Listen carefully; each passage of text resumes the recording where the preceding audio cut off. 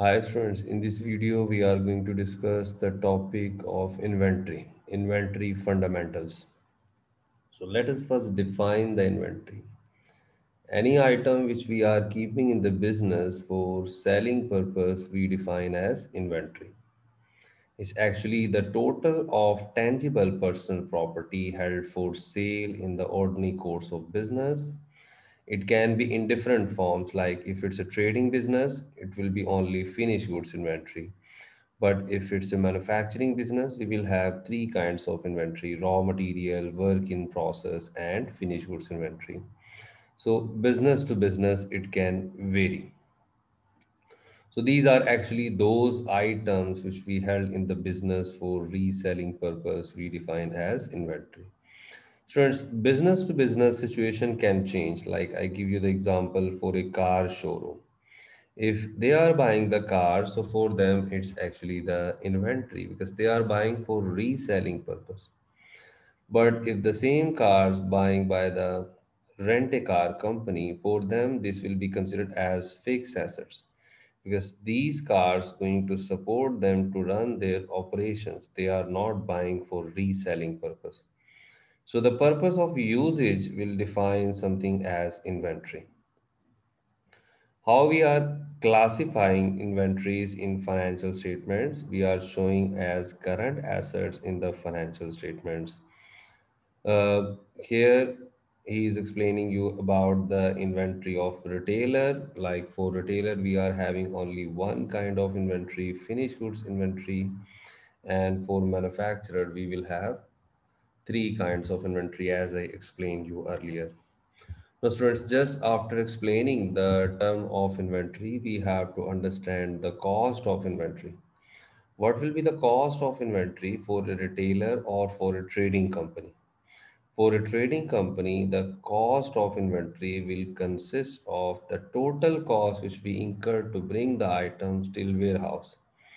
Like we paid to the supplier, we paid any kind of taxes which are not claimable, we paid any kind of import duties, we paid any kind of handling charges, insurance, freight, the cost which is directly attributable for the acquisition of finished goods or materials. That will be the cost of inventory. Correct? So this is specifically related to the finished goods inventory. Like we are the importer of finished goods, we import the items and we sell as it is.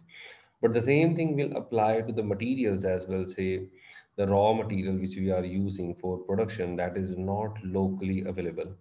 Say if we are importing the raw material, whatever the related cost we incur to import the raw material, it will be the overall cost for raw material. Like if we paid any freight, custom duty, any kind of other non-refundable taxes, if we paid, all will be the part of our raw material inventory cost. Further, we go to cost of goods manufactured inventories. Like if we are producing something, what will be the cost of those items? Students, for that purpose, you definitely need to view the previous video which we discussed for cost of goods sold. So in cost of goods sold, we are discussing how to calculate the cost of goods manufactured. So let me explain you the formula quickly here as well. Here you have direct material consumed. In this one, you add direct labor. Further, you add manufacturing overhead. The time you add these three elements, you have the total manufacturing cost. In total manufacturing cost, you have to adjust work in process inventories. Work in process opening inventory we add, and the closing inventory of work in process we subtract. Like that, students, we get the cost of goods manufactured. Work in process inventory is how we define partly completed goods. Say we are the manufacturer of furniture. Say at the end of the month, structures are ready but not yet polished. So this can be one of the example for work in process inventory. Let's move for the next step. Just after this one, students, we have inventory accounting systems, like how we record it in the book. So here we have two systems. First one we called perpetual inventory system. What we do in perpetual inventory system, we update our inventory accounts after each purchase or sale. Like whenever you will receive the new stock, immediately we are updating our inventory accounts. Updating mean we immediately record in the books. We update the stock immediately. We don't wait for specific period of time. And whenever we sell something, immediately we remove it from our stock. I mean, from the books of accounts, we immediately remove. So whenever we update our stock after each issuance or receipt of stock, this kind of system we define as perpetual inventory system. So this kind of system is suitable for those industries who are dealing with expensive items or heterogeneous items, and they need the continuous monitoring of inventory and cost of goods sold. With this system, you will always have the updated figure of inventory, like how much stock you have on hand, which can further help you to know that how much stock you need to order further. On top of that, you always remain aware about your cost of goods sold, because you know the normal entry for the sales whenever we sell something. This is the entry: account receivable debit, and sale credit. This is the entry to record the revenue. And the second entry, which system is recording cost of goods sold debit and inventory credit. So as inventory, we are continuously updating. So as a result of that, cost of goods sold also keep on recording on continuous basis. As per this system, purchases and other items related to inventory costing charged directly to inventory. Everything we record under one head of inventory, and inventory and cost of goods sold occur whenever we make the sales as a result of this entry: cost of goods sold debit and inventory credit. So earlier I explained you what's the advantage. You always remain aware how much stock we have and how much cost of goods sold we have incurred till now. So it remains update to us how much stock we need to order for the future. Disadvantage, I mean overall disadvantage we don't have. The main disadvantage only about the spending of resources. Mean to say you have to spend the money on a sophisticated software, and you also need one person who will be recording all these entries by time to time. So if we just talk about the disadvantage, the only thing additional resources you have to spend, but there is a long list of advantages, especially if you are in a food business or some other business, that additional working capital you don't want to stuck up in inventory. So just to keep your working capital to the minimum level, you want to remain you always want to know that how much stock you have in hand. So it can be very helpful for us in decision making. That was perpetual inventory system. I hope that this is fully clear for you. Next we have periodic inventory system.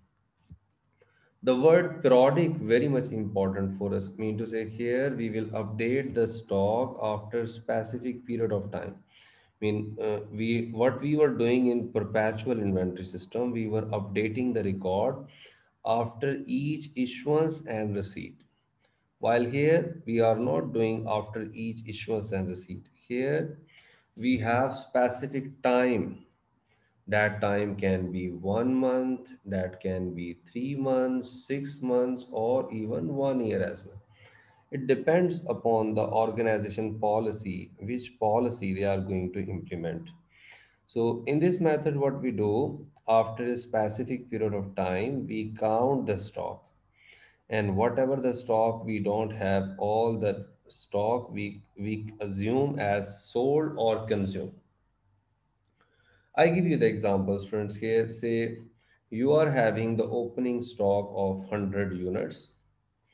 Say during the period, here later I'll explain you everything we record under one temporary account, under the name of purchases.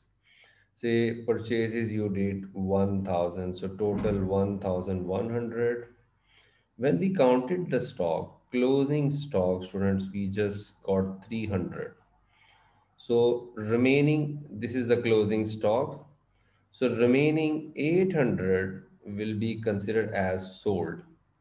So the cost of 800 units we will consider as cost of goods sold. Simply you can say that whatever the stock we did not find during the stock count, all will be considered as consumed or sold. So definitely it's not good system for the tracing of items, and you are not aware about cost of goods sold all the period. You will only come to know after specific period of time when we just count the stock. But the good thing here, bookkeeping is very simple as compared to perpetual inventory system. So usually small business who cannot afford the continuous updation of inventory accounts, they are the one who will be more comfortable with this system.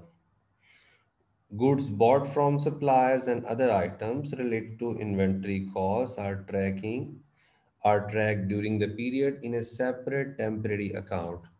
So here everything we record in purchases, and these purchases we close at the end of the period.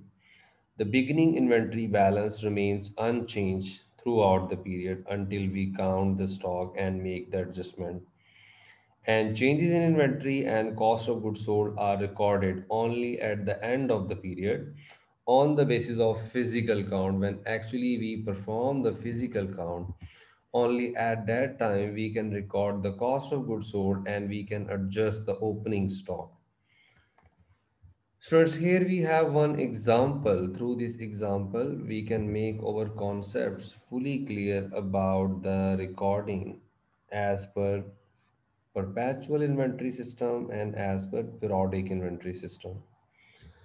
Entity A's Jan 1 Year 1 inventory consists of 1000 units with a cost of $5 per unit. The following are Entity A's Year 2 transactions. April 1 sold 600 inventory units for $4,800 in cash. May 1 purchased 250 inventory units for $5 in cash per unit. The year-end result of the physical count was 650 inventory units. The following are Entity A's journal entries under the perpetual and periodic inventory system. So we'll go through both systems, how they are recording the inventory in the books. See, the first entry for the sale, cash debit and sales credit, assume that it's a cash sales. In both of the systems, sales entry not going to change, but here cost of goods sold debit and inventory credit, because as per perpetual inventory system, we are updating the stock after each issuance and receipt. This is the reason you are passing this entry, while here no, this no entry we are passing for the recording of cost of goods sold.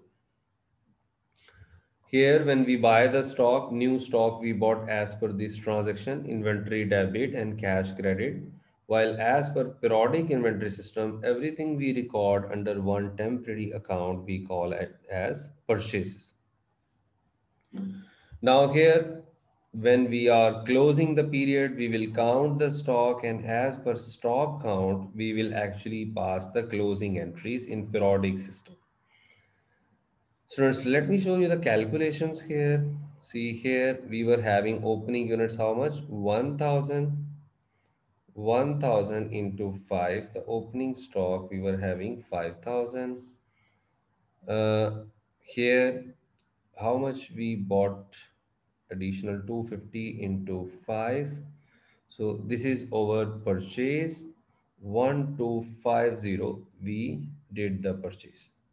Students, total quantity we were having how much? We were having the total quantity 6250, correct? And out of that, when we did the stock count, we got 650 units. So if we calculate the value 650 into 5, you will have the closing stock value 3250. This much total available stock you were having 6250.